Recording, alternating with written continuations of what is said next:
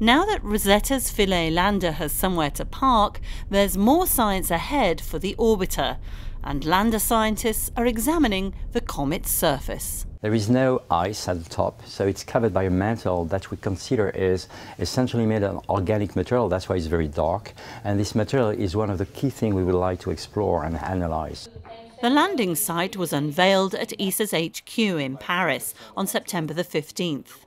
As the press examined images of Comet 67P Churyumov-Gerasimenko, some in 3D, Site J on the head of the duck-shaped comet was revealed as first choice.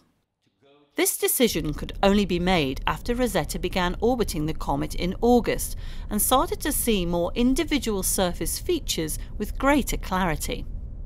When we have designed Philae the lander, we knew absolutely nothing about this comet. We had no idea on the mass, we had no idea on the shape, not even the rotation period was known. So we just had some estimates on how a comet might look like and tried to make a very flexible technical design. Since Rosetta came out of hibernation, a tremendous amount of science has already been achieved by instruments on the orbiter. The OSIRIS and NavCam cameras, for instance, have shown gas and dust streaming away from the comet. In late August, this COSIMA instrument target, which is just 1 centimetre square, captured its first dust grains.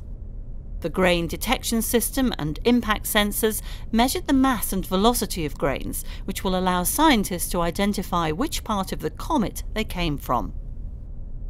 The orbiter has also detected water, carbon monoxide and carbon dioxide in the comet's coma, as expected. But the variations of carbon monoxide are unexpectedly varied, and the surface was found to be dark and porous. It's very difficult to quantify exactly how much of the science will be done by the orbiter and by the lander. But in general, we are flying with the comet for more than 16 months in a row.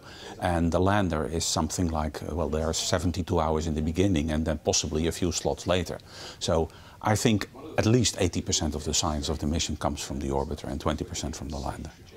Landing on a comet will undoubtedly be a challenge. Philae's chosen site is close to areas of activity. But it's not known yet whether Philae will have a hard or soft landing, as the surface composition is so far unknown. And as Rosetta gets closer, higher resolution images could reveal further difficulties. There are boulders in this zone, so we can land also on boulders. And some boulders can be dangerous for the lander. But during the next 2 months before the landing in mid-November, the orbiter will continue to examine the comet. And if Site J proves too risky, there's always the backup landing location, Site C, on the larger part of the space duck's body.